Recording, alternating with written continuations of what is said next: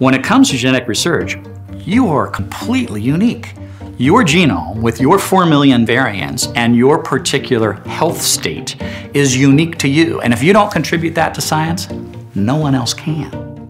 The vision for Genos is having millions of people in the database that every researcher anywhere in the world can walk up to and conduct high-quality research to understand the genetic basis of human disease. When I began my personal odyssey, the cost of a genome was expected to be considerably more than $3 billion. But now it's dropping down into something that's totally affordable. In fact, it should be our birthright that everybody on the planet should have access to their own genome. The promise of genomics is really to take, on an individual level, the genome and your own personal phenomic information and bring that together to benefit everyone.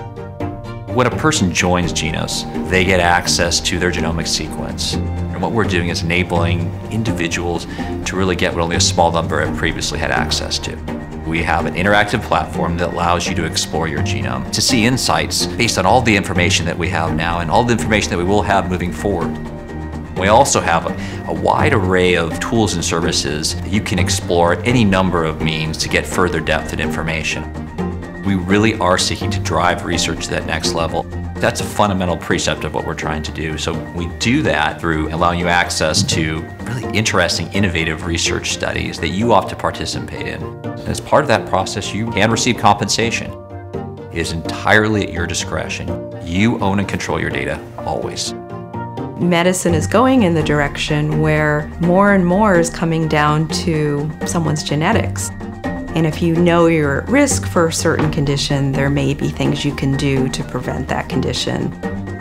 DNA is not our destiny. We can change our environment, and we can even change our DNA. There's now gene therapies that are in clinical trials around the world, and they're getting approved. This is mind-boggling.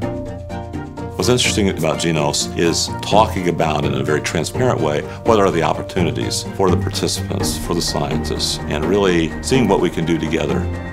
It's a completely different dynamic of connecting data to researchers. And in my mind, it's the only dynamic that allows us to build a database of millions of people. And in order to crack the code on the big diseases, we have to have that database. We're going to change the world.